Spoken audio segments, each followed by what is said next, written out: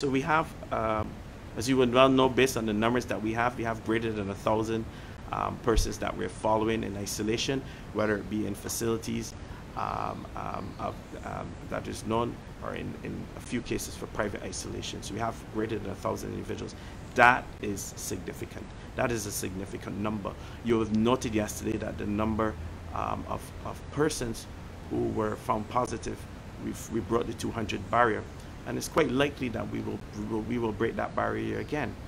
It is what we do, like I said before, on the ground that will influence that. So I think those are the numbers. Once you breach 1,000 persons isolation, I think the general public has to understand that. I take the opportunity to say this. Yeah?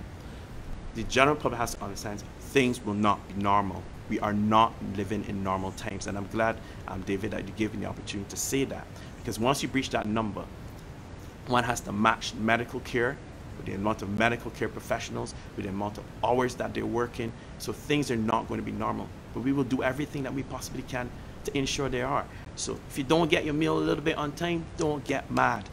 Things are not normal. We will try every single possible thing we can to ensure that it is. But if there's something you want to point it to us that you think that we can get better, even with these numbers, I want you to do it.